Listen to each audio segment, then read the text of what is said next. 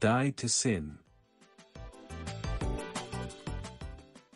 Romans chapter 6 verse 1 and 2. What shall we say then? Shall we continue in sin that grace may abound? Certainly not. How shall we who died to sin, live any longer in it? Knowing that repentance is returning to God's grace, how can grace be a license or excuse to sin, as some claim? Grace is the power of God to overcome every sin. The authority of God's word proclaims that, sin shall not have dominion over you, for you are not under law but under grace. No one can use God's grace to justify his or her sin. It is contrary to God's word, and contrary to the gospel of grace. True grace swallows up the destructive powers of sin.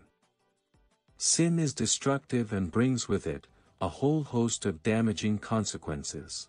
The consequence of committing a sin is not God's judgment or punishment.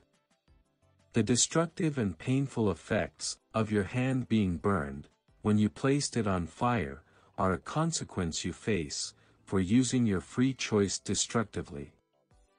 The only way to help precious people overcome the powers of sin is to preach them into God's glorious grace. They get liberated and transformed when they encounter the love of their Savior.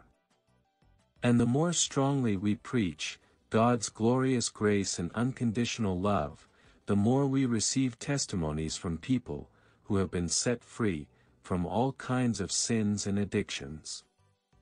Now that's the power of our Lord and Savior, Jesus Christ. Sin no longer dominates people, and true repentance occurs when the gospel of grace is preached.